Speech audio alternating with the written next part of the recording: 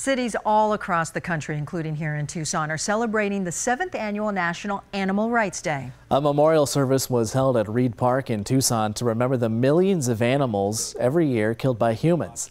The event ended with a celebration of the lives of animals. The event also featured free vegan food and entertainment.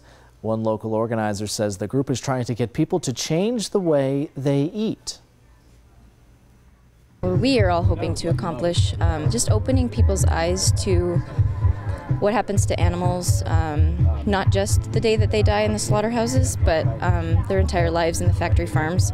Just opening people's eyes and hearts and getting them to maybe choose a compassionate lifestyle, like a vegan lifestyle.